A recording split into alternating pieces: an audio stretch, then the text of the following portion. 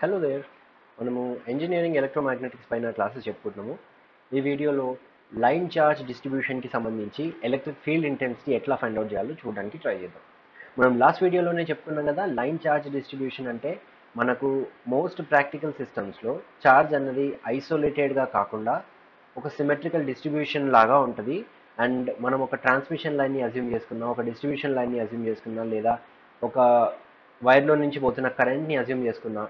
అప్పుడు ఆ కండక్టర్ లెంత్కి ఆ కండక్టర్ లెంత్ మొత్తంలో కూడా ఛార్జ్ అన్నది పరుచుకొని ఉంటుంది అని చెప్పని మాట్లాడుకున్నాం.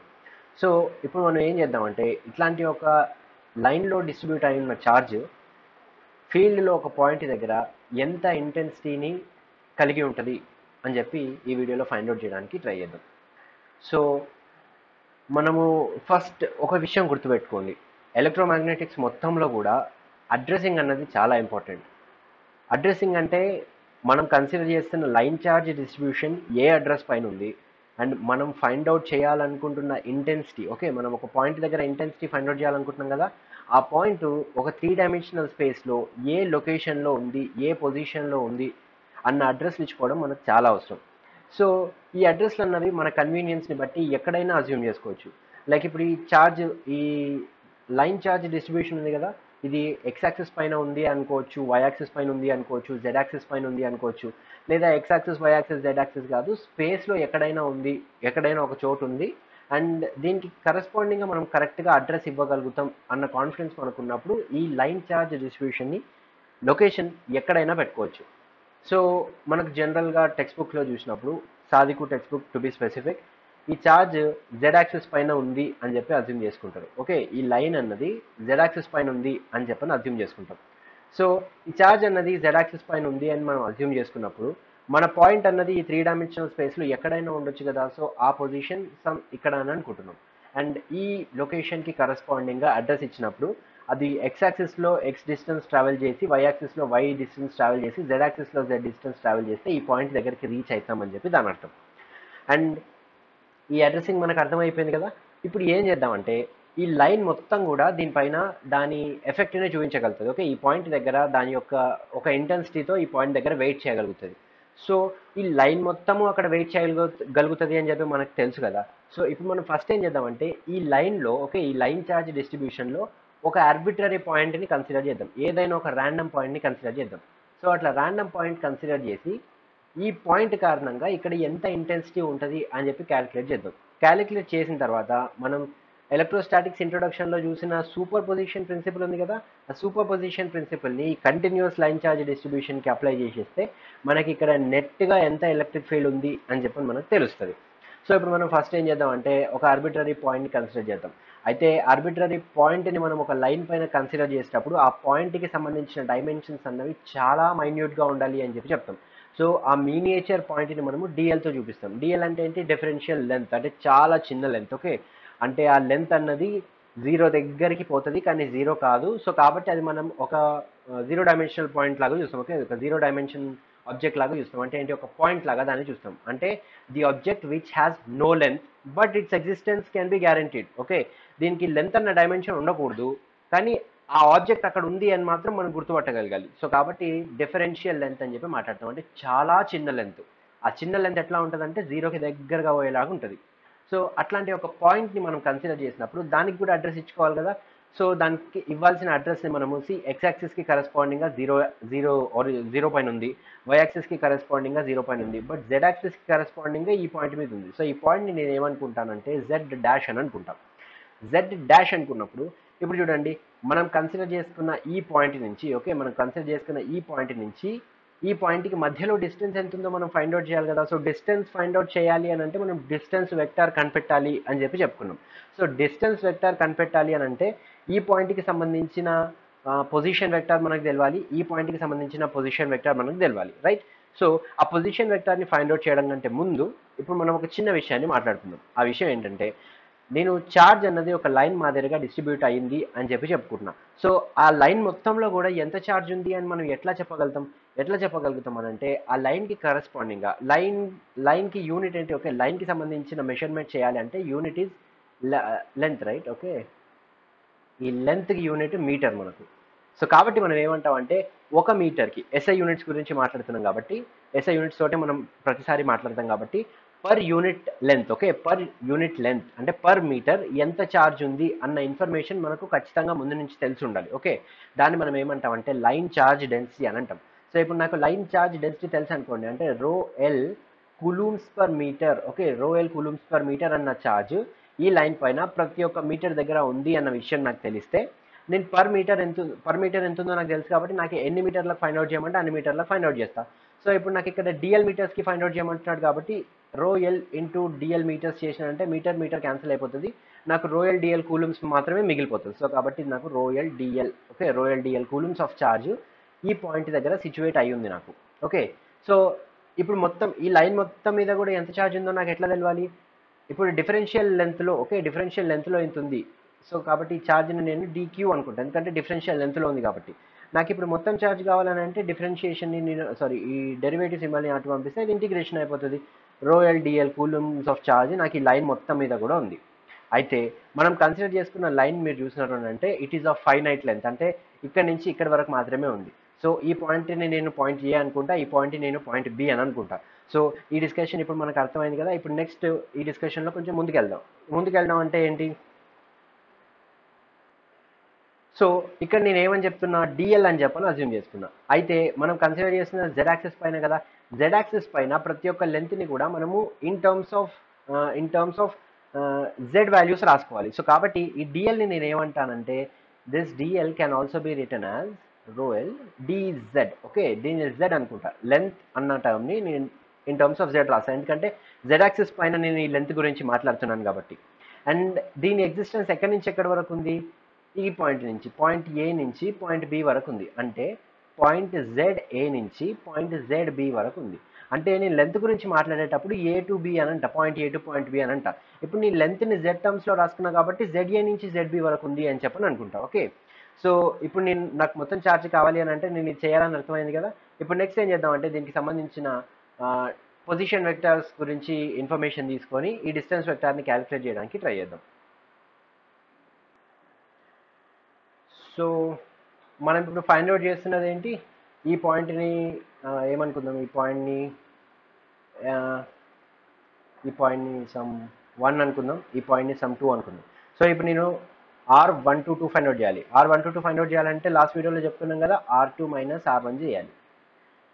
అంటే distance vector between point 1 and point 2 is equals to position vector of R2 minus position vector of R1. So ఇప్పుడు R2 అన్నది ఏ లొకేషన్లో ఉంది? XYZలో ఉంది. సో కాబట్టి X, Y, Z minus R1 ఏ లొకేషన్లో ఉంది? 0, 0, Z డాష్, 0, 0, Z డాష్. ఇది చేసినాను అని అంటే నాకు ఇది ఇట్లా కనిపిస్తుంది. Okay, X, Y, Z minus Z dash. అంటే ఏంటి దాని అర్థం? ఈ పాయింట్ నుంచి ఈ పాయింట్ దగ్గరికి వెళ్ళాలి అని అంటే, ఓకే, ఈ పాయింట్ దగ్గర నుంచి ఈ పాయింట్ దగ్గరికి వెళ్ళాలి అని అంటే ఎక్స్ యాక్సిస్లో నేను ఎక్కడికి ట్రావెల్, ఓకే, ఎక్స్ యాక్సిస్లో నేను ఎక్స్ అన్న డిస్టెన్స్ ట్రావెల్ చేయాలి, వై యాక్సిస్లో నేను వై అన్న డిస్టెన్స్ ట్రావెల్ చేయాలి, తర్వాత జెడ్ యాక్సిస్లో ఈ డిస్టెన్స్, ఓకే, ఈ డిస్టెన్స్ ట్రావెల్ చేయాలి నేను, ఓకే, ఈ డిస్టెన్స్ ట్రావెల్ చేయాలి. అండ్ ఈ డిస్టెన్స్ ఎంత మనకు? ఈ డిస్టెన్స్ ఈజ్ ఈక్వల్స్ టు ఈ మొత్తం కదా, ఈ మొత్తం ఎంత? ఓటీ, ఇది ఓ, ఇది టీ, పాయింట్ టీ ఇది. సో ఓటీ మైనస్ ఇది మైనస్ చేసేయాలి, ఇదేంటి? Z dash, OT minus Z dash. So ఇప్పుడు ఈ ఓటీని మనం ఏమనుకున్నాం ఇక్కడ? జెడ్ అనుకున్నాం. సో కాబట్టి ఇది మనకు జెడ్ మైనస్ జెడ్ డాష్ అవుతుంది. ఓకే, మనం ఇంతకుముందు చూసిన డెరివేషన్లో కూడా మనకి ఇదే వచ్చింది కదా డిస్టెన్స్ వెక్టార్కి సంబంధించి. సో ఇప్పుడు నాకు ఈ లొకేషన్ నుంచి మన పాయింట్ ఎంత డిస్టెన్స్లో ఉంది అన్న విషయం గురించిన ఇన్ఫర్మేషన్ నాకు వచ్చేసింది. ఇప్పుడు నేను నెక్స్ట్ ఏం చేస్తానంటే ఇక నేను ఇంటెన్సిటీ క్యాలిక్యులేట్ చేయడం కోసం ఇక ట్రై చేసేస్తా. సో ఇంటెన్సిటీని నేను లాస్ట్ వీడియోలో ఏమని డిఫైన్ చేసుకున్నా? E is equals to force by charge అనుకున్నా. సో దీనికి సంబంధించిన ఫార్ములా నాకు ఏమొచ్చింది? Q బై 4πε0 r² అని చెప్పి వచ్చింది. సో ఇప్పుడు ఇక్కడ నాకు Q వాల్యూని నేను ఇదే అనుకున్నా కదా. సో కాబట్టి దీంతో దీన్ని రిప్లేస్ చేసేస్తే ఇది నాకు ఇంటిగ్రల్ ZA నుంచి ZB వరకు Q బై, ఓకే, Q అంటే ఏమనుకున్నా? ఇది ρ L dz divided by 4πε0 r² in the AR12 direction అని చెప్పి రాసుకుంటాం. ఓకే, సో ఇప్పుడు నేను ఇక్కడ ఈ డిస్టెన్స్ని కనిపెట్టాలి. ఓకే, డిస్టెన్స్ వెక్టర్ అన్నది నాకు వచ్చేసింది. అయితే మీరు చూసానంటే డిస్టెన్స్ వెక్టార్ని మనం ఏం చేస్తున్నాం? కార్టీసియన్ కోఆర్డినేట్స్లో తీసుకున్నాం. అయితే ఇప్పుడు ఈ డిస్కషన్ చేసేటప్పుడు కార్టీసియన్ కోఆర్డినేట్స్ సొల్యూషన్ చేస్తే మనకు ఎప్పటికొకప్పటికి ఆన్సర్ వస్తుంది, కాకపోతే ఆ సొల్యూషన్స్ మనం ఇంకా ఫర్ ఎవర్ చేసుకుంటూనే పోవాలి. సో కాబట్టి మనం ఏం చేస్తామంటే ఇక్కడ కొన్ని సిమెట్రిక్ కండిషన్స్ని అజ్యూమ్ చేసుకుంటాం. సిమెట్రిక్ కండిషన్స్ అంటే ఏంటంటే, ఇప్పుడు ఈ పాయింట్ని అజ్యూమ్ చేసుకున్నా కదా, ఈ పాయింట్ జెడ్ యాక్సిస్ నుంచి రో అన్న డిస్టెన్స్లో ఉంది. సో ఈ పాయింట్ అన్నది జెడ్ యాక్సిస్ నుంచి రో అన్న డిస్టెన్స్, దీని చుట్టుముట్టు ఓకే ఒక సర్కిల్ని అజ్యూమ్ చేసుకుంటే, రో అన్న రేడియస్తో ఒక సర్కిల్ని అజ్యూమ్ చేసుకుంటే ప్రతి ఒక్క పాయింట్ దగ్గర కూడా ఇంటెన్సిటీ అన్నది మారకుండా ఉంటుంది. ఓకే, దీన్ని మనం ఏమంటామనంటే సిమెట్రీ అని అంటాం. ఓకే, అజిముథల్ సిమెట్రీ, సారీ అజిముథల్ సిమెట్రీ కాదు, దీన్ని సమ్ సిమెట్రీ అంటాం. మేబీ అజిముథలే కావచ్చు, ఎందుకంటే ఇక్కడ ఫై అన్న యాంగిల్ మారుతున్న కొద్దీ దీని వాల్యూ ఏం మారట్లేదు కాబట్టి దీన్ని అజిముథల్ సిమెట్రీ అని అంటాం. సో దీనికి అజిముథల్ సిమెట్రీ ఉంది కాబట్టి ఇప్పుడు నేను దీన్ని సిలిండ్రికల్ కోఆర్డినేట్స్లో అజ్యూమ్ చేసుకుంటే ఒక కోఆర్డినేట్ యాక్సెస్ని నేను ఫర్గివ్ చేయొచ్చు. అంటే ఫై అన్న కోఆర్డినేట్ యాక్సెస్కి సంబంధించిన ఇన్ఫర్మేషన్ని నేను రిడెండెంట్ చేసుకోవచ్చు, ఎందుకంటే యాంగిల్ ఫై మారుతున్నప్పుడు అంతా ఈ ఇంటెన్సిటీ వాల్యూ మారట్లేదు కాబట్టి. సో కాబట్టి ఇప్పుడు నేను దీన్ని ఏం చేస్తాను అంటే కార్టీసియన్ కోఆర్డినేట్స్తో కాకుండా సిలిండ్రికల్ కోఆర్డినేట్స్తో చూడడానికి ట్రై చేస్తాను. సో సిలిండ్రికల్ కోఆర్డినేట్స్లో ట్రై చేస్తున్నప్పుడు మళ్ళీ ఇప్పుడు మనం డిస్టెన్స్ వెక్టర్ కనిపెట్టాలి కదా, డిస్టెన్స్ వెక్టర్ కనిపెట్టాలి అని అంటే ఈ పాయింట్ దగ్గర రో అన్నది 0 ఉంది, ఫై అన్నది 0 ఉంది, రో ఫై and Z value Z dash ఉంది. అండ్ ఈ వాల్యూ ఇక్కడ ఇక్కడ మనకు రో వాల్యూ రో లాగా ఉంది, ఫై వాల్యూ మనం కన్సిడర్ చేయట్లేదు, ఎందుకంటే ఏ డైరెక్షన్లో పోయినా ఒకటే ఉంటుంది కాబట్టి అది కూడా 0నే అనుకుంటున్నా. And Z value Z dash ఉంది. సో కాబట్టి ఇది నాకు ఎట్లా కనిపిస్తుంది, రో in the aero direction plus Z minus Z dash in the AZ direction లాగా నాకు కనిపిస్తుంది. సో ఇక్కడ నేను కన్సిడర్ చేసుకున్న ఈ డిస్టెన్స్ వెక్టర్ ఏదైతుందో దాన్ని నేను సిలిండ్రికల్ కోఆర్డినేట్స్కి కన్వర్ట్ చేసేసిన. సిలిండ్రికల్ కోఆర్డినేట్స్కి కన్వర్ట్ చేసేసిన కాబట్టి ఇప్పుడు దీన్ని ఈ దీన్ని రీప్లేస్ చేసి రాసుకోవచ్చు. నేను ఎట్లా రాసుకోవచ్చు, ఇప్పుడు నాకు ఆర్ ఇజ్ ఈక్వల్స్ టు ఎంతో తెలిసింది. ఇప్పుడు నాకు ఇది యూనిట్ వెక్టర్ కదా, యూనిట్ వెక్టర్ని నేను ఎట్లా కనిపెడతా, యూనిట్ వెక్టర్ నేను కనిపెట్టాలి అంటే ఆర్ డివైడెడ్ బై ఒక vector are divided by magnitude of this vector చేస్తే నాకు యూనిట్ వెక్టర్ వచ్చేస్తుంది. సో ఈ మ్యాథమెటికల్ క్రంచింగ్ మొత్తం ఎట్లా చేయాలో మీరు చూసుకోండి ఒకసారి. ఈ మ్యాథమెటికల్ క్రంచింగ్ మొత్తం చేసిన తర్వాత ఫైనల్గా నాకు నా ఈక్వేషన్ ఎట్లా కనిపిస్తుంది అని అంటే ఇంటెన్సిటీకి సంబంధించిన ఈక్వేషన్ ఇట్లా కనిపిస్తుంది. ఇందులో మీరు చూసినారంటే రోయల్ అంటే ఏమని చెప్పుకున్నాం, లైన్ చార్జ్ డెన్సిటీ అని అన్నాం. That is the constant for the line charge distribution we have considered. So కాబట్టి ఇంటిగ్రేషన్ లోపల నుంచి అది బయటకు వచ్చేస్తుంది. నెక్స్ట్ 4/ε0 అన్నాం. 4 కాన్స్టెంటే, పై కాన్స్టెంటే, ε0 అంటే ఇంటెన్సిటీ ఆఫ్ ఫ్రీ స్పేస్, అది కూడా కాన్స్టెంట్ వాల్యూ. సో కాబట్టి అన్ని బయటకు వచ్చేస్తాయి, ఏవైతే కాన్స్టెంట్లు కావో అవి మాత్రమే లోపల ఉండిపోతాయి. అయితే మీరు చూసినారంటే దీనికి సంబంధించిన డెరివేషన్ని ఇట్లా మనం దీనికి సంబంధించిన ఇంటిగ్రేషన్ని మనం ఇట్లా ఫైండ్ అవుట్ చేయాలి అని అంటే ఇది మనకు కొంచెం కష్టం అవుతుంది. కష్టం ఎందుకు అవుతుంది అని అంటే ఇక్కడ మనకు రోకి సంబంధించిన ఇన్ఫర్మేషన్ ఉంది కదా, ఈ రోకి సంబంధించిన ఇన్ఫర్మేషన్ ఈ జెడ్కి సంబంధించిన వాల్యూస్ రెండు ఉన్నాయి, జెడ్ ఉంది, జెడ్ డాష్ ఉంది. సో కాబట్టి దీని సొల్యూషన్ ఫైండ్ అవుట్ చేసేటప్పుడు మనకు కొన్ని కన్ఫ్యూజన్స్ అరైజ్ అవుతాయి. సో ఆ కన్ఫ్యూజన్స్ని పక్కన పెట్టడానికి మనం ఏం చేస్తామంటే ఇంటిగ్రేషన్ బై సబ్స్టిట్యూషన్ అన్న ఒక టూల్ హెల్ప్ తీసుకుంటాం. ఇంటిగ్రేషన్ బై సబ్స్టిట్యూషన్ మనకి ఏం చెప్తుంది అని అంటే ఈ ఇంటిగ్రేషన్ని ఇంకొక ఇంటిగ్రేషన్ లాగా మార్చుకోవచ్చు, అంటే ఇక్కడ ఉన్న వేరియబుల్స్ని ఇంకొక వేరియబుల్స్ లాగా మార్చుకోవచ్చు అని చెప్పి చెప్తుంది. సో మీరు ఇక్కడ చూసారు అని అంటే నేను ఇప్పుడు ఇక్కడ ఏం చేస్తానంటే ఇప్పుడు మనం కన్సిడర్ చేయాల్సింది ఓన్లీ ఈ పార్ట్ మాత్రమే. ఓకే, ఈ పార్ట్ మాత్రమే మనం కన్సిడర్ చేయాలి. ఎందుకంటే మీరు ఇక్కడ చూసినారు అంటే ఇక్కడ ఆర్కి సంబంధించిన ఇన్ఫర్మేషన్ మనకి డిస్టెన్స్ వెక్టర్ అవంతా ఇచ్చేస్తుంది, అండ్ ఈ రోకి సంబంధించిన ఇన్ఫర్మేషన్ ఇక్కడ రో దానంతట అదే ఉండిపోయింది. సో కాబట్టి ఇప్పుడు నేను ఇక్కడ ఏం చేస్తానంటే వేరే ఏదైనా వేరియబుల్స్ని నేను అజ్యూమ్ చేసుకోగలుగుతానా అని చెప్పి వెతుక్కుంటా ఇక్కడ. ఓకే, వేరే వేరియబుల్స్ని అజ్యూమ్ చేసుకోవాలి, అండ్ ఆ వేరియబుల్స్ నాకు పాయింట్ ఏకి సంబంధించిన ఇన్ఫర్మేషన్ కూడా ఇవ్వాలి, పాయింట్ బికి సంబంధించిన ఇన్ఫర్మేషన్ కూడా ఇవ్వాలి. ఓకే, సో ఇక్కడ మీరు చూస్తారంటే this is from ZA to ZB. ZA to ZBకి సంబంధించిన ఇంటిగ్రేషన్ లిమిట్స్ మనం అప్లై చేయాలని అంటే ఇక్కడ మనకి ఇన్ఫర్మేషన్ సరిపోవట్లేదు. సో కాబట్టి మనం ఇప్పుడు ఇంటిగ్రేషన్ బై సబ్స్టిట్యూషన్ కోసం వేరే వేరియబుల్స్ కోసం వెతుకుతాం. సో వేరే వేరియబుల్స్ కోసం వెతికేటప్పుడు నాకు ఇక్కడ ఒకటి కనిపిస్తుంది, ఏంటి అని అంటే దిస్ ఈజ్ ఆర్ కదా, దీన్ని మనం ఒక రైట్ యాంగిల్డ్ ట్రయాంగిల్ లాగా అజ్యూమ్ చేసుకోవచ్చు కదా. దీని ఒక రైట్ యాంగిల్డ్ ట్రయాంగిల్ లాగా అజ్యూమ్ చేసుకున్నప్పుడు అప్పుడు ఆర్ ఇజ్ ఈక్వల్స్ టు నాకు ఏమవుతుంది, are is equals to with reference to రో. అంటే నేను ఏమనుకుంటున్నా, ఇక్కడ నాకు ఒక యాంగిల్ ఉంది అనుకుంటున్నా, యాంగిల్ పేరు ఆల్ఫా అని పెట్టుకుంటా. సో నాకు ఇప్పుడు కావాల్సిన information adjacent side by hypotenuse ఇస్తుంది. అడ్జసెంట్ సైడ్ ఏంటి, రో, హైపోటెన్యూస్ ఏంటి, are. Adjacent side by hypotenuse చేస్తే నాకు ఏమొస్తుంది, కాస్ వస్తుంది, కాస్ ఆల్ఫా వస్తుంది. నాకు ఇప్పుడు ఆర్ కావాలి, కాబట్టి ఆర్ ఈజ్ ఈక్వల్స్ టు రో బై కాస్ ఆల్ఫా వస్తుంది నాకు. అంటే ఏంటి, కాస్ ఆల్ఫాని నేను సెకండ్ ఆల్ఫాని రాసుకోవచ్చు కదా, 1 బై కాస్ ఆల్ఫాని.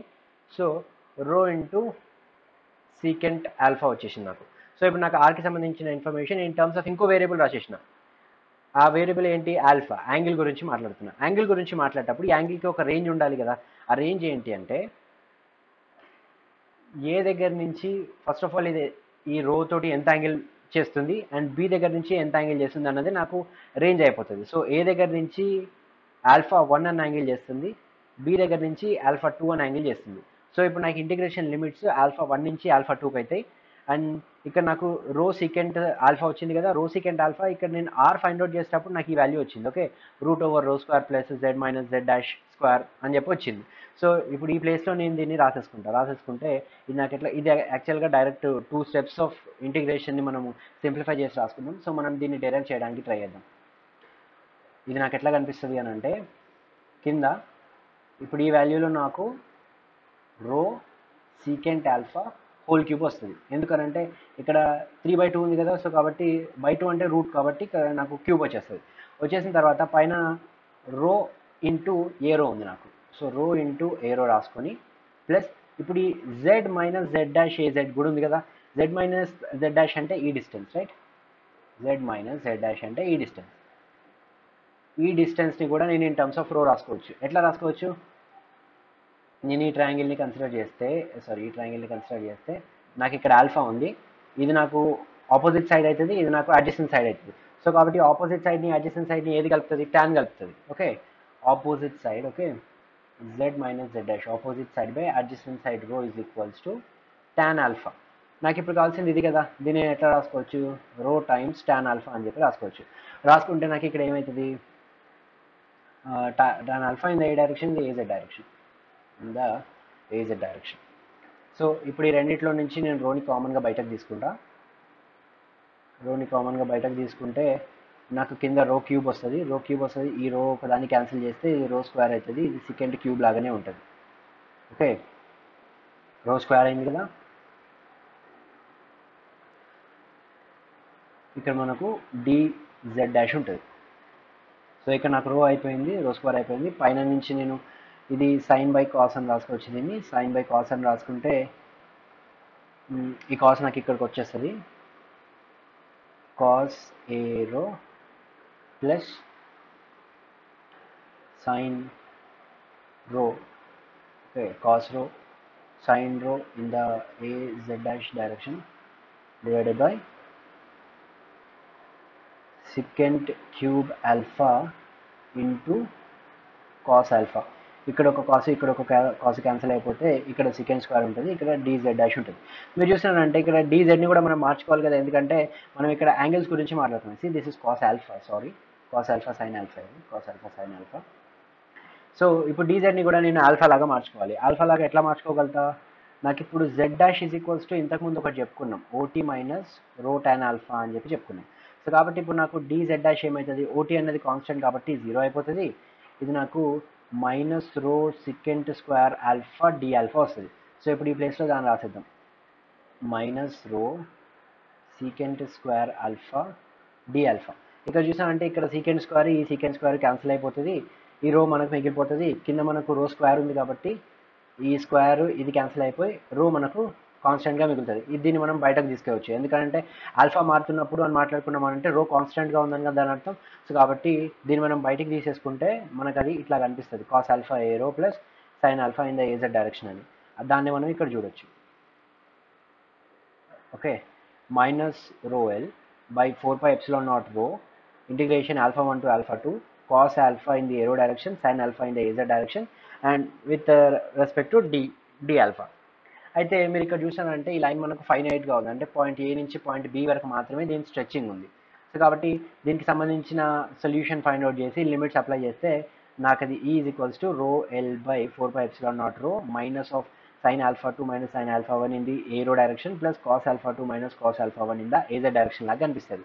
అట్లా కాకుండా ఇది నాకు ఇన్ఫైనైట్ లైన్ అనుకోండి. ఇన్ఫైనైట్ లైన్ అంటే ఏంది, point A is at infinity, point B is at infinity. Point A point B రెండు కూడా ఇన్ఫినిటీ దగ్గర ఉన్నాయి అని అంటే నాకు యాంగిల్ కన్సిడరేషన్స్ కూడా మారుతాయి కదా.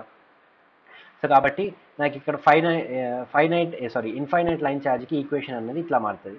Is equals to rho L by 2πε0 రో ఇన్ ద ఏరో డైరెక్షన్ లాగా ఇది నాకు చేంజ్ అయిపోతుంది. సో ఈ వీడియోలో అయితే మనం నెక్స్ట్ వీడియోలో ఇంటెన్సిటీ డ్యూ టు సర్ఫేస్ ఛార్జ్ని ఎట్లా క్యాలిక్యులేట్ చేస్తామన్నది ఫైండ్ అవుట్ చేయడానికి ట్రై చేద్దాం. ఈ వీడియో ఇక్కడికి ఎండ్ అవుతుంది. Thank you very much.